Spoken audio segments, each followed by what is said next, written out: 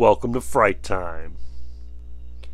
Today we have an iconic classic Universal Monsters mask. But before we get into that, if you haven't already, like the channel, subscribe to the channel so you don't miss any content that we produce, and check back weekly, always uploading stuff. Leave a comment below, let us know what you think.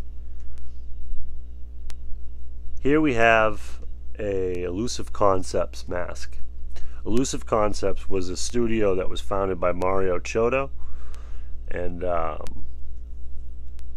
they produced a bunch of different masks. They're mostly known for their Star Wars busts and oversized, like,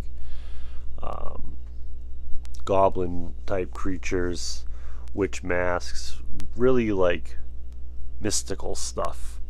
But they did a Universal Monsters line, and this is Dracula from that line. It's a very close representation to Bela Lugosi, especially with the eyebrows and the whole stare he's got going on. The teeth are completely different there on the bottom, and I don't even think Lugosi had vampire teeth anyways. This is a very beautiful sculpt. I like the way it's cracking in the forehead, and I'm not one for economy versions, like where there's no real hair punched or hair added to the sculpt, but this is beautifully done and it doesn't look bad at all. It looks like it's natural. I like that the fangs are on the bottom. It's a cool little different representation of a vampire. It's cool the eyes are still in the piece because it gives it more of a character presence. This mask was from 1995, and it's an Illusive Concepts mask. I like how there's also the representation of the clothing, so you don't need to really get a cape. I mean, obviously get a cape, but you don't need a collar. You could use anything.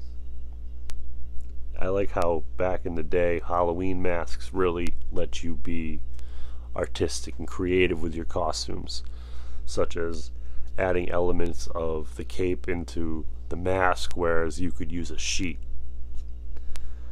I'm going to show you some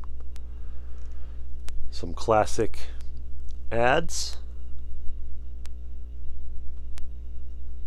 and now for some close-ups.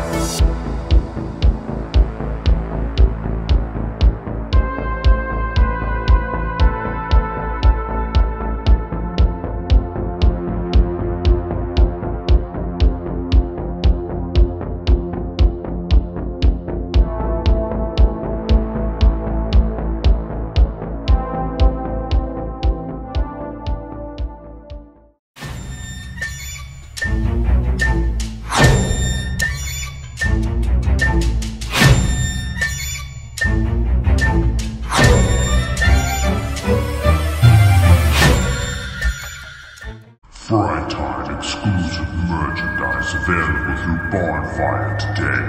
Long sleeves, hoodies, crew necks, t-shirts, and more.